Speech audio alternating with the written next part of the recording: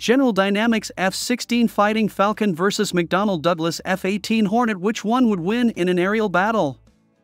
These two aircraft are among the most dependable and deadly in the U.S. arsenal and have helped win wars, defend ships, and redefine the technological prowess that is American innovation.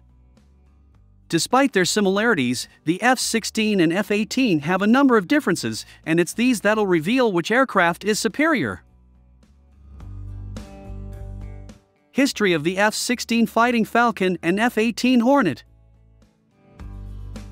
The General Dynamics F-16 Fighting Falcon, now manufactured by Lockheed Martin, was introduced in 1978. This multi-role, air superiority aircraft costs upwards of $14 million to produce, and its adaptability and speed make it an indispensable fixture of the U.S. Air Force. Over 4,600 have been manufactured since 1973, with a number of countries operating the aircraft through such conflicts as Operation Desert Storm, the 1982 Lebanon War, and the Soviet-Afghan War. The McDonnell Douglas F-18 Hornet was introduced in 1983 as America's first all-weather fighter and attack aircraft. Flown by the U.S. Navy and Marine Corps, they're designed to deploy from aircraft carriers and are among the most aerodynamic operated by the U.S. military. Since exported to other countries, the F-18 is favored for its increased weapons-carrying abilities and saw action during the likes of Operation El Dorado Canyon, the war in Afghanistan, and the Iraq War. In 1999, the Boeing F/A-18E or F Super Hornet entered service to replace the Grumman F-14 Tomcat. Larger and more advanced than the standard F-18, it's equipped to carry air-to-surface and air-to-air missiles, with its primary armament being the M61 Vulcan. Speed. Both the F-16 Fighting Falcon and F-18 are supersonic jets capable of reaching incredible speeds. However, they do differ ever so slightly. The F-16 can reach a top speed of Mach 2, twice the speed of sound. The F-18, on the other hand, can reach Mach 1.7 to 1.8. The aircraft also have different engines for different combat environments. The F-16 is a single-engine aircraft equipped with a Pratt & Whitney F100PW220 turbofan engine, while the F-18 uses two General Electric F404GE402 turbofan engines. Survivability is greatly affected by the number of engines an aircraft has. If an F-16 loses its lone one, the pilot has no choice but to eject before the fighter nosedives. F-18s, on the other hand, can survive on one engine if the other is lost, enabling the aircraft to safely return back to the aircraft carrier. How maneuverable are these advanced aircraft? Speed and firepower are only half of what makes an aircraft successful in combat. The ability to maneuver through the air, around enemies and obstacles, can make all the difference when pursuing an enemy or outrunning one. The F-16 Fighting Falcon can handle maneuvers up to 9 gs, giving it the ability to quickly change directions at incredible speeds and angles. The F-18 is close behind with 7.5 gs worth of maneuverability. Its thrust-to-weight ratio and dual engines also help make it a powerful opponent in a dogfight. All in all, both the F-16 and F-18 can get the job done.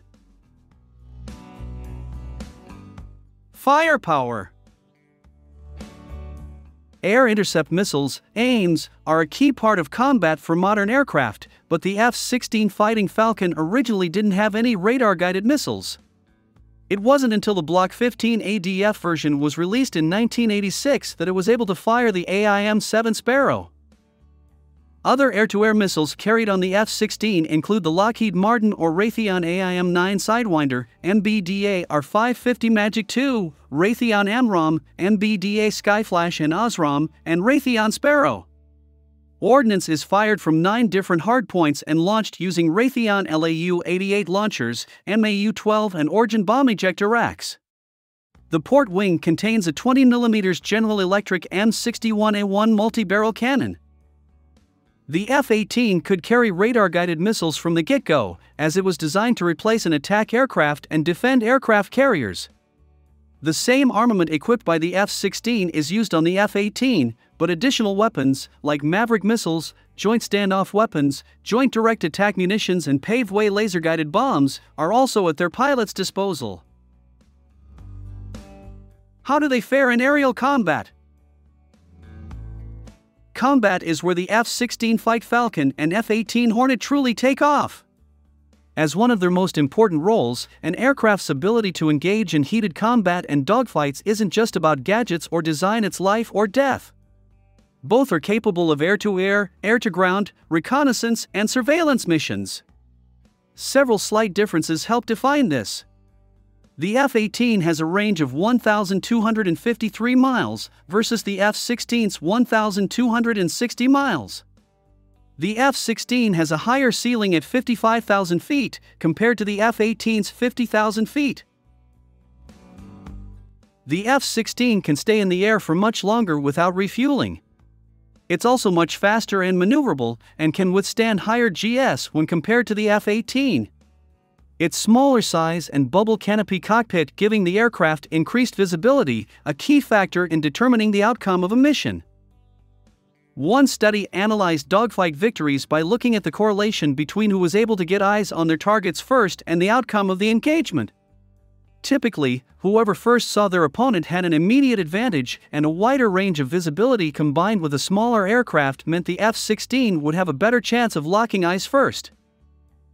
The F-18's size, however, is handy when it comes to firepower. With 9 hardpoints for mounting weapons, the F-16 only has 6, and the ability to carry more 20mm rounds. The F-18 can be both fast and deadly when put in the proper situations. F-16 versus F-18, which has the better design? Despite its earlier design, the F-16 Fighting Falcon is one of the most cost-effective, efficient, and maneuverable aircraft in the U.S. arsenal. Thanks to the development of older aircraft, such as the McDonnell Douglas F-15 Eagle and General Dynamics F-111 Aardvark, the F-16 is equipped with reliable systems that give it a wide combat radius. The F-16 can locate targets, regardless of weather conditions, including low-flying enemy aircraft. It can fly more than 500 miles in an air-to-surface role and deliver weapons with extreme accuracy, all while defending itself from enemy aircraft. It's also the first to use the relaxed static stability / fly-by-wire flight control system, giving it increased maneuverability and performance. The cockpit of the aircraft was redesigned to include a bubble canopy, which gives pilots increased visibility throughout the side and rear. A side stick controller was also implemented for better control of the F-16 while performing high-G missions. The controller is equipped with hand pressure sensors that send electrical signals to flight control systems, like rudders and ailerons, allowing for increased instantaneous changes while in a tense combat situation. Onboard avionics systems are equipped with advanced navigation, including enhanced global positioning and inertial navigation systems (EGI) that send steering information to the pilot. Counterpressure pods, high-tech radios, and instrument landing systems are also integrated into the aircraft. The F-18 Hornet also features a fly-by-wire system, advanced navigation, and other similar features. However, one sets it apart. Canted vertical stabilizers allow for the F-18's extremely high angle of attack, giving pilots the ability to perform high-G pull-ups a la Top Gun, 1986.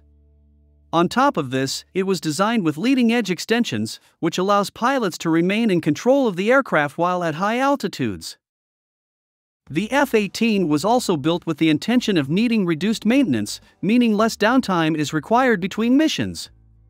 Finally, the aircraft was also one of the first to use multifunction displays, which allow pilots to switch between fighter and attack roles, or both, with the push of a button.